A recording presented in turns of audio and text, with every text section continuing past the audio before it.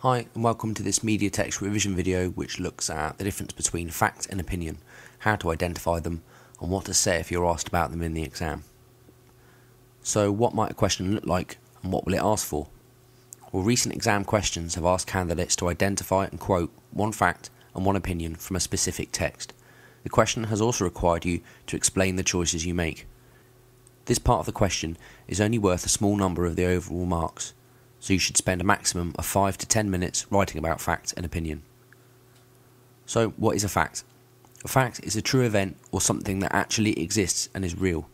The crucial thing is that a fact can be proven to be true through evidence. We can therefore think of factual information as being certain and definite.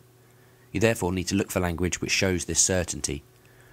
An example of a fact is, this podcast was uploaded to YouTube in April 2011.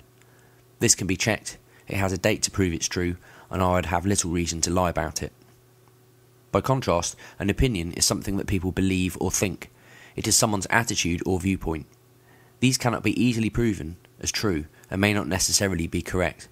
For example, if I told you that scientists believe there is complex life on other planets, there is nothing in this statement that actually makes it a certainty. It is only scientists' opinions. The word believe shows that they only think it's possible. They haven't actually proven it yet. Let's apply this to the media text and look at fact and opinion in Junk Food Dummies on page 9. In paragraph 5, Brooke writes about the findings of the research team.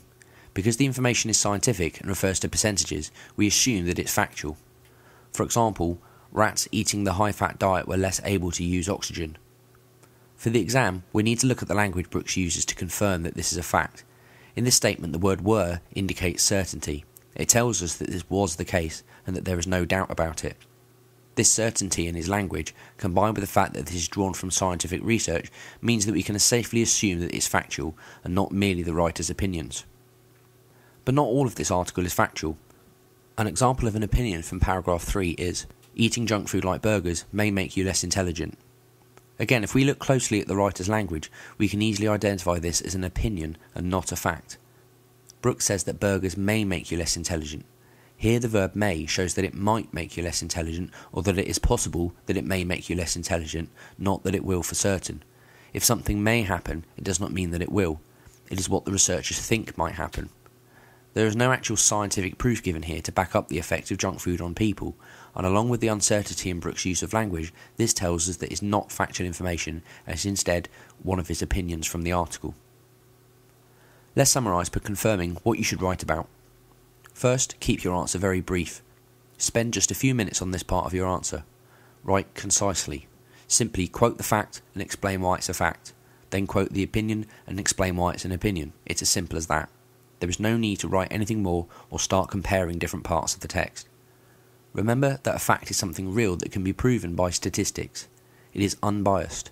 Look for keywords like is, was, were, proves. An opinion is what the writer or someone else thinks and cannot be easily proven. There will be no evidence of truth, and the statement may be biased or sarcastic. Look for keywords such as might, could, believe, or think. Therefore, one effective way to identify fact and opinion in the media articles is to look for words which show certainty for fact or doubt for opinions. We'll finish by looking at an example question and an exemplar answer. Question. Find one fact and one opinion from Junk Food Dummies. Explain why you've chosen your examples. Answer. An example of a fact is rats eating the high-fat diet were less able to use oxygen in paragraph 5. This is a fact because the word were conveys certainty and it's based on scientific research which can be proven. An example of an opinion is eating junk food like burgers may make you less intelligent in paragraph 3. This is an opinion because there's no conclusive evidence to back it up, and the writer uses the word may, which implies doubt. Thanks for watching this video. Check out the PortchesterSchool YouTube channel for more videos on the media text and commentaries on all 8 poems from other cultures. The best of luck in your exams.